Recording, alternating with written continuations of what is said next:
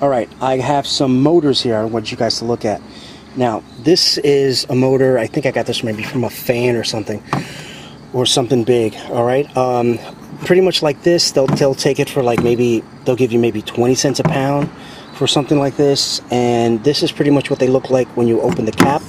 This is pretty much the cap that was on top of it, and I took it out just to show you guys, and look at all that copper inside there. Now, they look like this when you pretty much open them up. Look at all that copper. Now, if you give it to them like this, you're going to get 20 cents a pound, okay, which maybe you're going to get maybe, what, $1 for that?